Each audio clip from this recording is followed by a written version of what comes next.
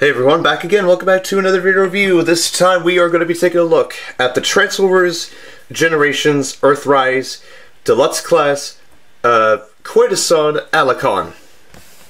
Looks amazing.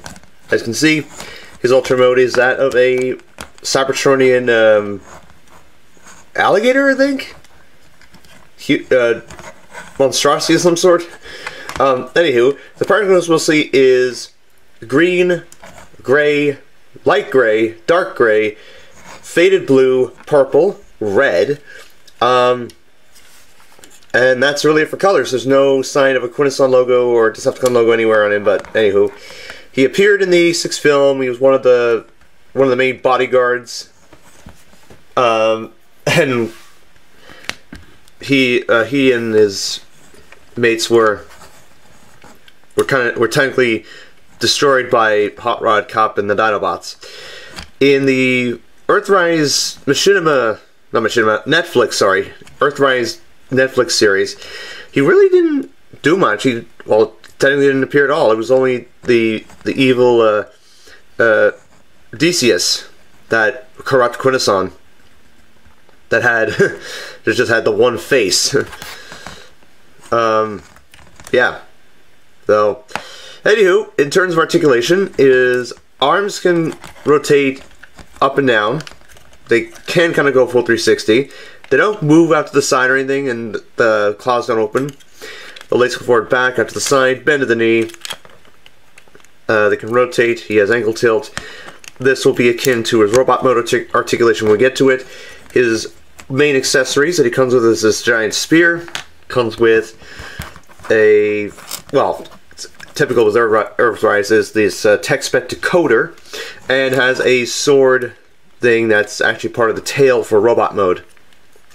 Of course, funny enough, after almost 2 years, this was actually part of when I acquired Black Arachnia, Rhinox, Blackbird Richie, and a few others from Big Bad Toy Store.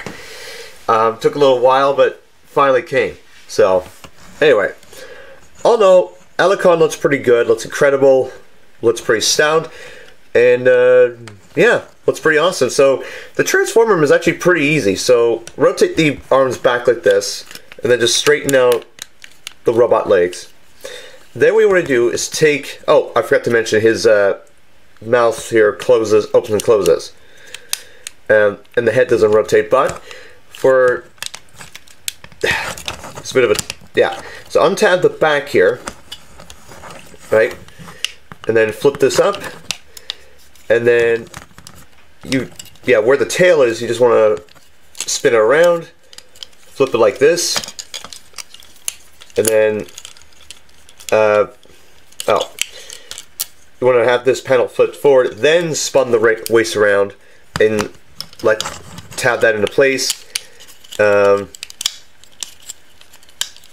Yeah, in terms of, yeah, just shove the back there. The arms themselves will just gracefully untab and straighten out like that. And believe it or not, that is it. That's the transformation, and there you go. There you have Allicon in robot mode, and my god, he looks awesome. Articulation-wise, his head can move side to side. It doesn't go really full 360, but it has a lot of ankle tilt up and down, side to side. The arms can actually now go full 360. They can actually now go out to the side. They can actually now bend at the elbow. They can rotate. He has wrist articulation. He has a bit of waist due to transformation. That is, if you move this little skirt piece. Legs forward, back, out to the side, bend at the knee, rotate, ankle tilt. Again, it's the same thing. Well, and the feet can move up and down, but again, that's partially due to the articulation and the transformation, you know, and whatnot. Head-wise, looks amazing.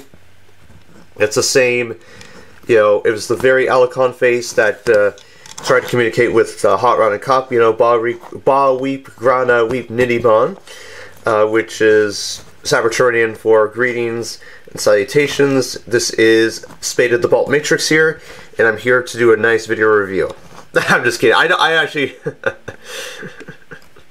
Yeah, that's just a joke there, honestly. I was just kidding around. Holy shit. Anyway, well, weapon-wise, he has his sphere. You can, well, his little poacher spear. You can shove it, well, I mean, it's not like, what I'm trying to say is this. Even though, yeah, even though it can fit all the way into the beast mode hands, it doesn't really go the way into that, so. And then the other weapon, which is the sword, you can just untab from the bonnet there. And there you go, you can wield his sword like that. It can actually peg into that little, this 9mm clip A right there. And it slots in pretty nicely. And actually, of course, the tail will move. So, there you go with that. In terms of storage of the spear, there really isn't any way to store the spear. There's a slot. Like, there's a slot right at the tip there. There's no really way to, because then there's no like really.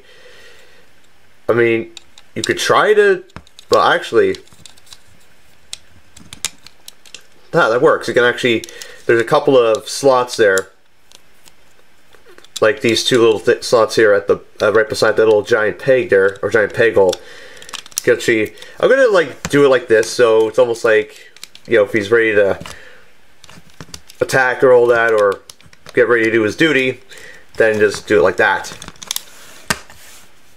So all in all, well, I recommend getting the Quintesson Allicon from Earthrise. He looks pretty good.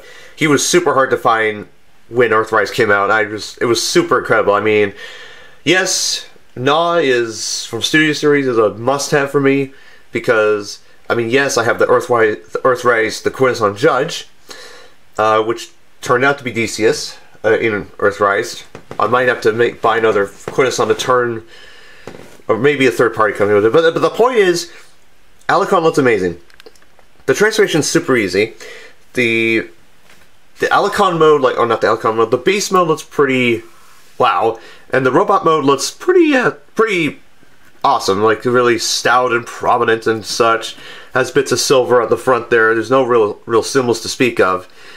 But aside from that, it's a really incredible figure, and I would highly recommend purchasing this guy if you can find it. Looks incredible. Won't be disappointed by him one bit. Looks awesome and truly out of this world, to say the least, in many ways possible. So, anyways, guys, that is my review of the Transformers Generations Earthrise Deluxe Class Quintesson Allicon, or Allicon. I'll see you all very soon. I'll be back as soon as possible with my next video, and yes, so take care, one, see you soon, have a good day, and I'll catch you later, bye-bye.